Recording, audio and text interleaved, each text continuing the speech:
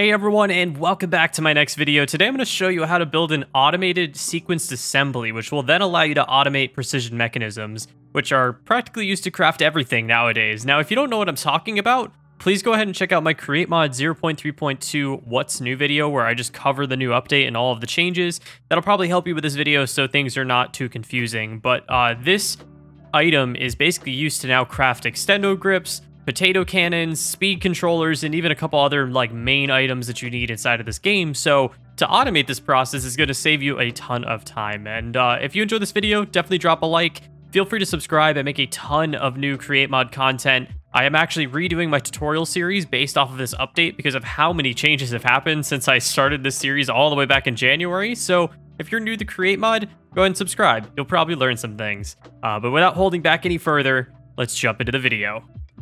So before we jump into the building and what items do you need and things along those lines, I want to go over what is sequenced assembly and then also what is a precision mechanism and things like that I know a lot of people that haven't even seen the new update probably have no idea what I'm even talking about. So let's open it up in just enough items so it shows how to craft it. And this is not normal crafting at all. It doesn't even use mechanical crafting. It's a very new type of crafting for this version. And this is sequenced assembly. So if we look at this process right here, we're going to see that it's a golden sheet being placed onto a depot, and then a deployer is deploying a cogwheel.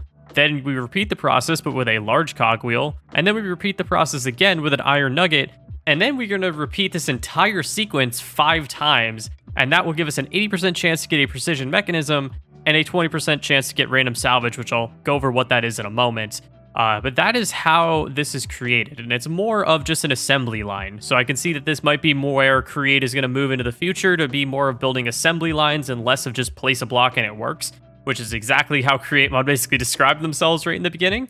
So I hope that that clears things up a little bit. If you're still confused, that's okay. I'm going to show you how to automate this process by actually doing this process almost. Now, precision mechanisms I went over, they're used in speed controllers. They're also used in mechanical arms. You can also use them in the crafting of potato cannons, and they're also used in the crafting of extendo grips. So you're going to use these quite a few times inside of a survival world or even a multiplayer server. So that's why we're going over them today. And this is everything that you are going to need for this video. And all of these items are going to be linked in the description, written out in the description. So if you don't want to read them on the screen, you could just go down there, copy and paste. There you go. And I want to go over a couple different things. One is that we have a precision mechanism already crafted, and that is because we will need it as a filter to actually filter them out of the system once they are crafted. We will also need a filter, which the regular filter will need to contain crushed gold ore, andesite alloy, gold nugget, cogwheel, shaft, clock, and an iron ingot. Really random items, but that is that 20% chance where it makes a random item. These are the random items that it can make, and this is what we're going to use to pull out of the system. It can also make a golden sheet. That's okay. It would just go back in the system and redo the process again. So that's totally fine. As well as, of course, it can make our precision mechanism, which that's where we're going to pull out separately from the system as well. So you will need a filter to set this. Again, just a quick little tip. If you right click on your filter, you can use just enough items to drag things into a filter just like so. So you don't actually need those items all crafted right in the beginning. On top of these items, I want to go over that I have a stack of large cogwheel, or a stack of cogwheels, a stack of large cogwheels, a stack of iron nuggets, and a stack of golden sheets.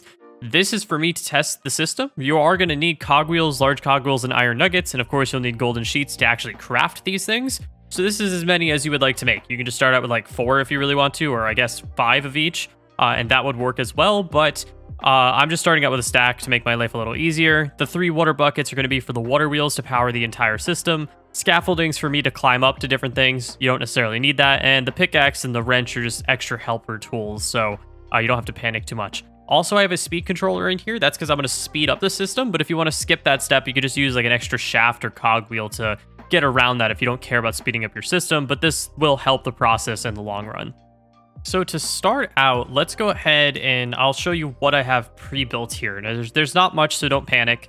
Essentially, right here, we have a 13 block long hole. This is where our conveyor belt is going to be placed. And then we have these 2 holes, which I'll show you where those go a little bit later. We also have this little container here. This is just going to be holding our water wheels. So if I climb up, you can see that this is where we're going to be placing them basically inside of our system. So again, don't panic. We'll get to those in a moment as well. But to get started, let's go ahead and grab our mechanical belts and a couple shafts. We're going to place 1, And then we're going to go down 1, 2, 3, 4. Place down another shaft. Then 5, 6, 7, 8, 9, 10, 11, and 12. And place another shaft just like so. And then we're going to connect this entire mechanical belt, if I can talk. And there we go. We have our mechanical belt. So this is basically where our items are going to go down, and then they're going to be shot up in the air and placed back onto this mechanical belt. And yes, I said shot up in the air. We're going to use our weighted ejector. So we're going to go to the left side, the side where we're going to build our water wheels. We're going to shift right click so it selects the target. Go to the end of this contraption and place down our weighted ejector just like so. So once we've done that, we're going to do a little bit of a trick to kind of plan ahead for powering our system. So if we go to the end of this mechanical belt, we're going to have 1, 2, 3 blocks. We're just going to take some small cogwheels and place 3 just like this. So once we power the belt, it'll also power our weighted ejector. And then this one area right here where we placed a shaft, we're just going to go up by 2 cogwheels just like so. I stand corrected. We're actually going to place down 1 more cogwheel on top. And then we're going to place 3 off to the side right here. And this is going to look a little weird, but that's because we're then going to take our deployers and place down 3 deployers, if I can place them correctly. There we go, just like so that the shafts are facing forward and they are also connected to our cogwheel.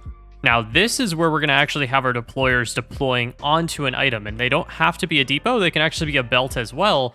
So that's going to work perfect for us. So all we need to do now is plan out how we're going to load our items into these deployers. So we're going to grab some chutes. We're going to place down 3 chutes right on top. And I recommend grabbing a wrench and making them transparent. It'll make it a little bit easier if we have to debug anything.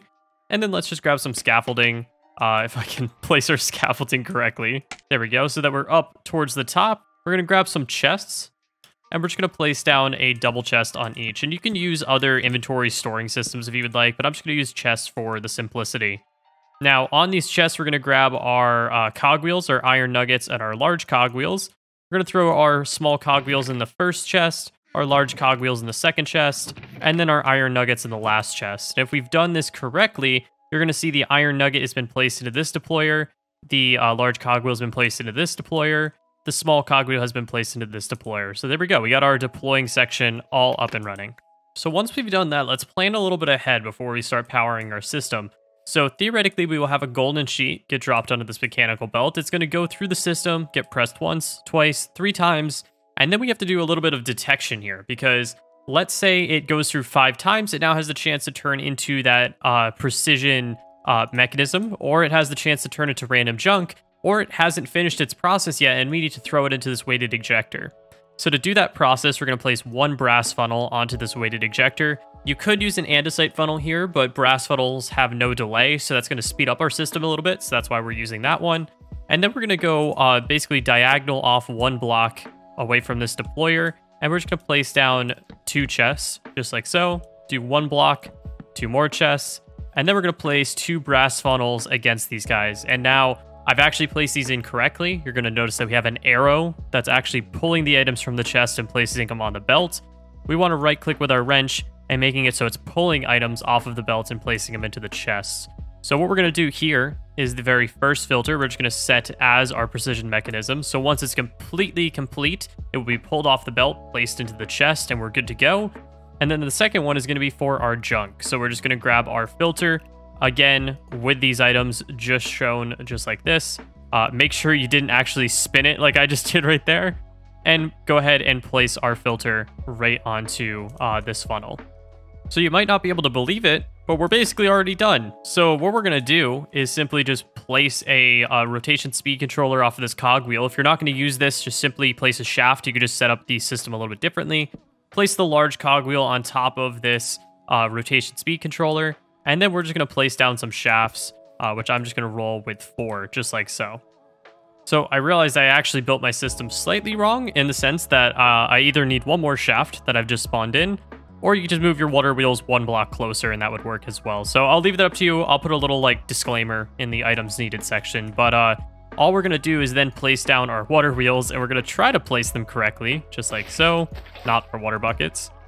And we're going to place all 3 of them like so, and then we're going to place down our water and it should start moving perfectly. Now, once we've done that, you're going to notice immediately we're actually spinning it the wrong way, and that's not what we want. So we're going to change this to a negative number, and I believe that we can crank it all the way up to Yes, we can crank it all the way up to -48, and you're going to see if I run around that our machine is actually moving pretty quickly. We're going to see our belt is moving really fast. We have all of our deployers up and running, and we have our weighted ejector that's set himself up as well. So let's go ahead and grab some iron or golden sheets. We can just throw down a couple of them. I'll just throw down 5 for now. You're going to see they're getting pressed currently. And then once they do that, they're going to go ahead and try to get detected from these guys. They're not going to be pulled in because they don't match any of these filters. And then they're going to be shot from the weighted ejector and thrown back into the process to be filtered again. So there you go. I will let me go ahead and speed this up until we get one of them fully crafted.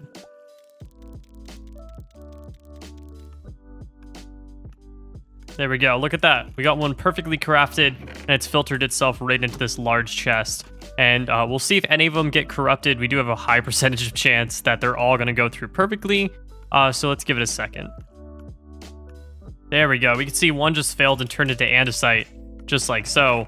And we can also see that these guys just ran out. By the way, that breaking sound, kind of like the press kind of sound, that means that it's run out of items. So that's why it's not going to process anymore. But you can see we processed 8 of them before we ran into 2 that didn't actually work correctly. And they turned into andesite alloy. But it's been pulled out of the system, so the system will still work. Of course, it stopped because we ran out of the items in these chests. But overall, we have 8 precision mechanisms all up and running perfectly now. I just want to say thank you so much for watching this video. If you guys enjoyed, feel free to drop a like, feel free to subscribe. Once again, I make a ton of Create Mod content, but if you ever need any help with any of my contraptions or anything, feel free to check out my Discord. The link is in the description. But other than that, thank you so much for watching, and I'll see you guys all in the next one.